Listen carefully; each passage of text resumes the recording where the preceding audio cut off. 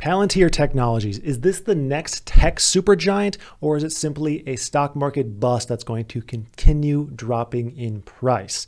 That is what I've spent the last 6 hours trying to figure out the answer to. I have poured over every single earnings call I can find, financial statements, investor relations, everything I can find. That way I can present to you the most clear picture of what Palantir does and what their potential is in the future, and if this is a worthwhile investment. So we're going to cover a summary of what Palantir does and how they started, because it's a bit confusing what they do. I had to dig quite a bit to really understand what they do. We know there's a lot with data. I'm going to cover that. Then we're going to get into whether this is a good investment or not, and some interesting things I found in my discovery process. So starting off, data, just period. Our data is everywhere, and Palantir has built itself around data to help cut costs at businesses, prevent tax evasion, predict terror attacks, and a whole lot more. All things data. Some of their bigger clients include the CIA, BP, Airbus, 3M, and many more that we're going to discuss later.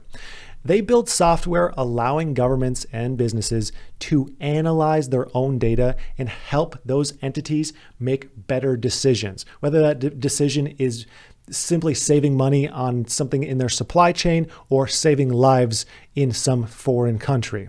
Now, fun fact, the company's name came from the Lord of the Rings, where the magical Palantiri were seeing stones described as these indestructible balls of crystal used for communication and to see events in other parts of the world. So it's a pretty good name. The second fun fact, you can also use the link in my description for Webull to get 2 completely free stocks. All you have to do is deposit $100, 2 free stocks in your account. You can jump in on the stock market. It's a pretty darn good deal. Plus, you'll be helping out the channel while you're at it. Moving on from here.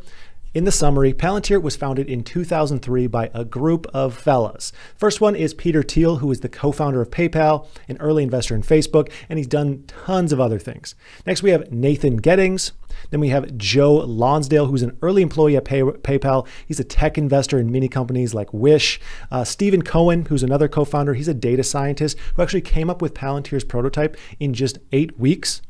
And then finally, we have Alex Karp, who is a longtime friend of Peter Thiel's, who has 2 doctorate degrees and serves as the current CEO. Now, the concept for Palantir really started back in the PayPal days, where they were losing $10 million per month in fraud. Then they built some systems that combine automated suspicious data flagging with human reviewers to successfully combat their rampant fraud issue. And I assume starting Palantir, they were sitting around thinking something like, hey, we just saved ourselves $10 million a month. I bet other companies would be willing to do the same thing. Not a bad idea. After starting Palantir, though, they struggled to find additional investors other than Peter Thiel until a CIA venture capital business, In-Q-Tel, gave them a shot and threw them $2 million to get things going. And that was just the beginning of deep governmental connections and deep governmental contracts that are proven to be pretty fruitful in present day. Eventually, Palantir started working with the CIA to help analyze data and identify terror attacks. My first thought is, as soon as I read this, that the US government is willing to spend boatloads on this. And it's also a good signal to other governments. If the US is trusting Palantir to do these things, Canada will probably see that and be like, oh, we trust them too. Great Britain, we trust them too. So I think it could be a stepping stone to other governments. But moving on here, their first corporate customer was JP Morgan, where they helped that firm identify fraud. And to date, they have saved JP Morgan hundreds of millions of dollars. Now, my thought here is, as a business owner myself, if I signed up with a service that is saving me X amount of dollars per month, I would be willing to pay a percentage of those savings every single year to keep those savings going. Let's say I could save $100,000 a year with some new service. I'd probably be willing to pay $30,000 a year to save that $100,000 a year. And this is basically what they're doing. Now, there have been concerns with Palantir's practices. I mean, they are dealing with mountains of data, including data from innocent people, unknowing people. There's always concerns when it comes to personal information. They've also have certain complaints from their clients who don't agree with their terms of service and how opaque their agreements are. They've also been criticized for having too much leverage in the bidding process for government contracts. A few things just to parlay this into something interesting, a few things they've been credited for finding, though, include uncovering spyware on the Dalai Lama's computer, helping to find Osama bin Laden, and discovering Bernie Madoff's Ponzi scheme. Now, these may or may not be true, but there are rumors that are out there that they help with these things. It's argued that although Palantir has yet to earn a profit and their expenses are increasing every single year, there's some scary finances that we're going to cover in a little bit, that it's argued that Palantir is so important to organizations like the FBI, the CIA, the NSA, other three-letter organizations, that they simply can't fail because they're so pivotal to those organizations. However, I take that with a grain of salt because it's never safe to assume any investment has no risk. That's where you're going to get caught with your pants down. Now, you might be thinking, okay, I kind of get what they do, but not exactly. And you're not alone. I was in the exact same boat just a couple hours ago. So I found this presentation on one of Palantir's products. It's called Foundry, that explains a scenario where Palantir can benefit a company. So let me pull over this presentation just so we can get a better understanding of what exactly they do through this presentation. So let's take a listen here. Take a manufacturing plant as a first example. To create a 360-degree view of the plant, we are joining massive amounts of data, like sensor data from plant operations, or logistics data from distribution centers, or financial data from ERP systems to create the plant object. As we continue to integrate data to support more and more use cases, our ontology continues to grow. We also link the plant to key entities like distribution centers, customers, and raw materials, which are backed by even more data sources. The result of this data integration and mapping work is immediate transparency into the business objects, that plant, for business users across the organization. As a supply chain manager, a logistics officer, or a plant operations manager, I can see all the data that has been integrated to develop that plant object. And for any single plant, I can quickly see the most relevant KPIs to understand customers and distribution centers by city, as well as any demand alerts, and the demand in production over time. So in summary there for this scenario for a manufacturer, basically what they're saying they would do in that case is take all of their data points, whether that be input from employees, whether that be input from certain machines on a production line, input from inventories, and they put that all into one location. That way they can make smarter decisions. And something that was really interesting about this presentation is it suggests decisions that you could make based on the data collected, and then whatever decision you make goes back into the data, making all of this data more and more valuable over time. Now, what this immediately made me think is this is a situation where once someone becomes a customer, as long as they're using this service, they almost won't be able to ever not use Palantir, because this is going to become so pivotal to their organization that they'll simply need it.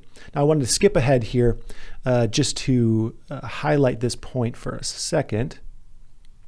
Discovers excess inventory of a particular raw material that will expire in a few months. They can flag this as an opportunity, notify a customer account manager, and from there identify potential sales opportunities for those finished goods. So in that scenario, their system spotted some inventory that was going to expire, sent a notification to a sales manager that said, hey, this is about to expire. Here's some potential people you could reach out to sell this, to make sure that about to expire inventory doesn't completely go to waste, thus saving the company more money or making the company more money, whatever you want to decide to call it. So after I saw that, I was thinking, okay, this makes much more sense to me, what exactly they do with data by actually seeing a scenario where, you know, they're doing something. Now let's cover some more recent news. We're going to go over to their recent press releases here. And we can see some of their new partnerships. We can see Palantir and 3M expand relationship to build dynamic supply chain. Palantir and Akin Gump collaborate on legal digital service platform.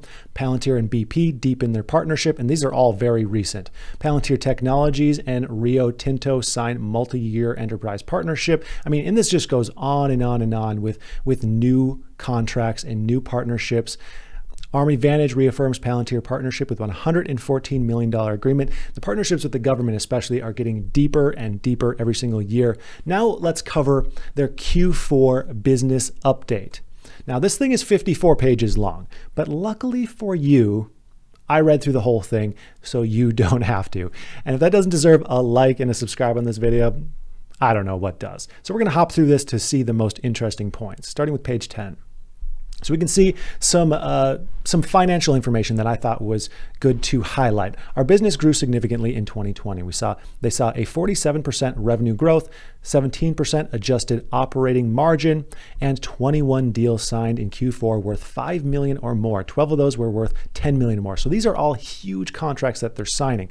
And it gets even more exciting than that. We skip ahead a bit here to page 16. We can see their commercial business. In 2020, they generated 107% revenue growth from their commercial customers, which equates to 44% of their total revenue, which is increasing. And I like that that's increasing because one of the points here against Palantir is how heavy they are on the US government. Now moving forward to page 31. This is an increase in their annual revenue growth. So we can see revenue from their top 20 customers is increasing. So 495 million up to 633 million from their top 20 customers. Now, this is really interesting to me because it means customers are spending more every year on Palantir, which means that their service is valuable. That's a very good sign in my opinion.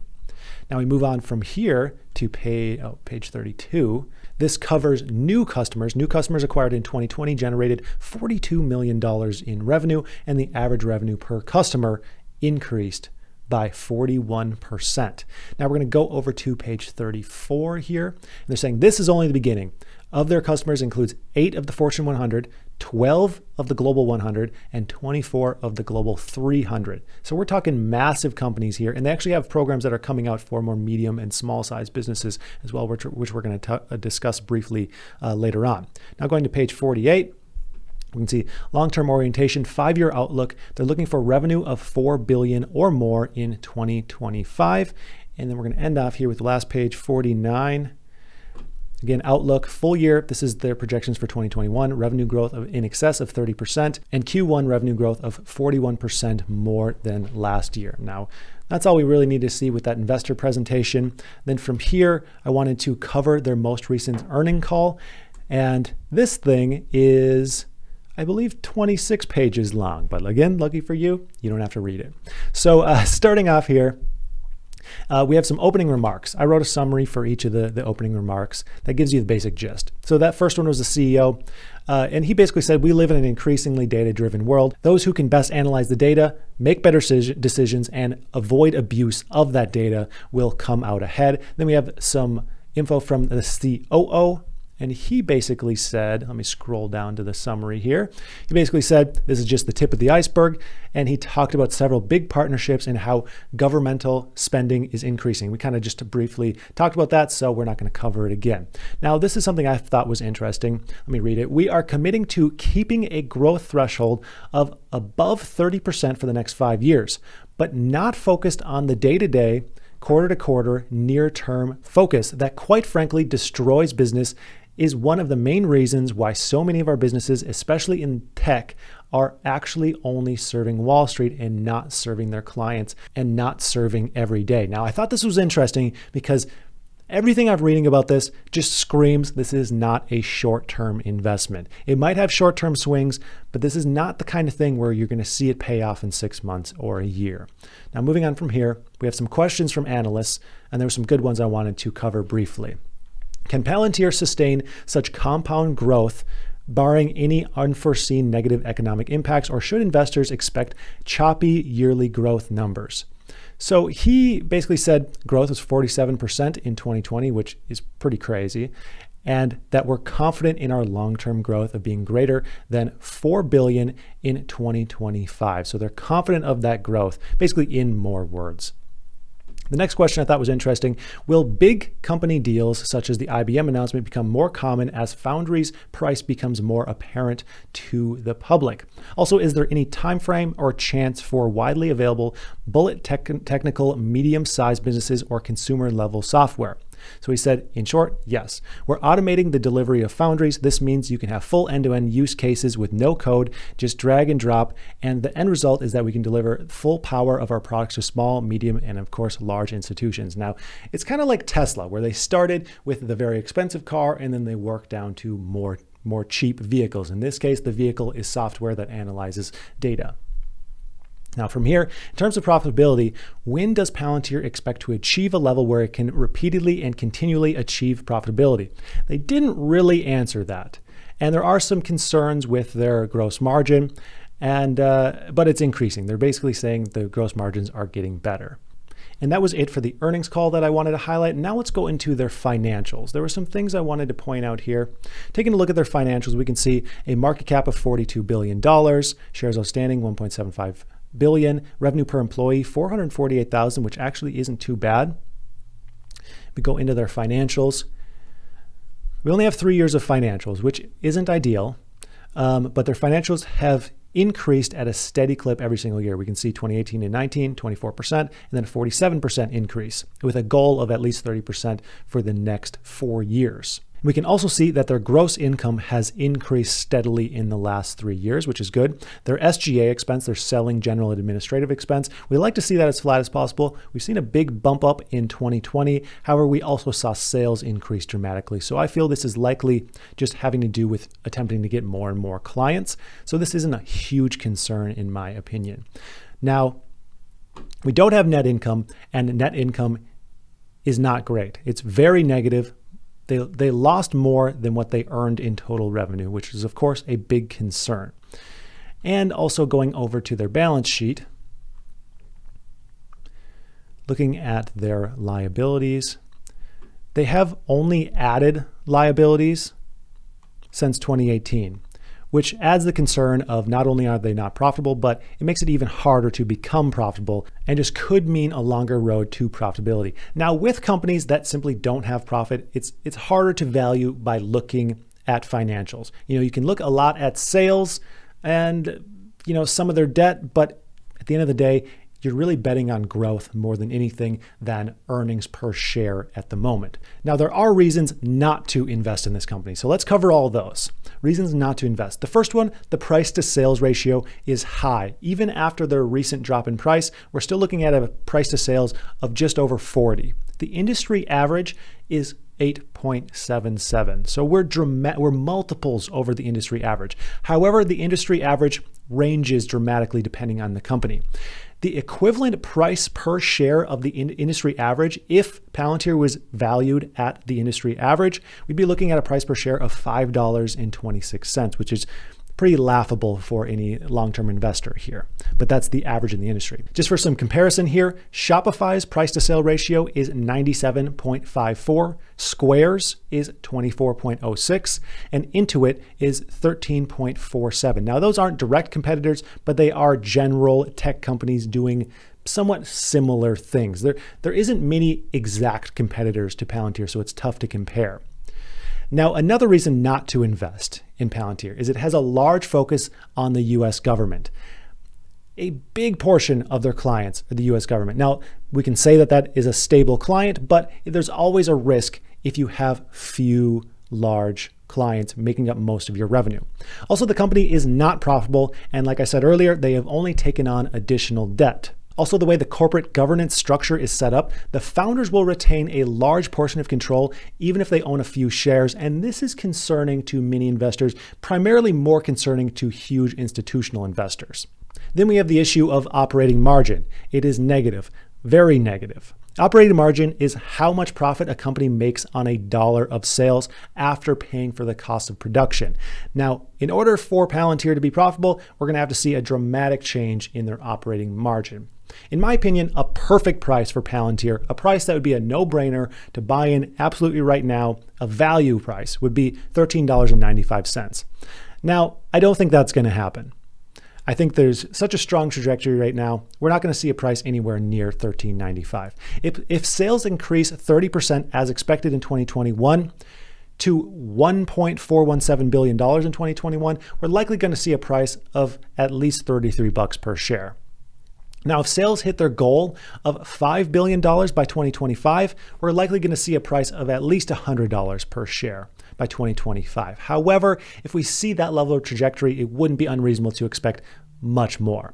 I believe there's a 1 to 2 year downside potential here of 30 to 40%. So if you were to purchase right now, there is an absolute chance of a 30 to 40% haircut right now. Not much more than that. But there's also a realistic upside of 30 to 65%.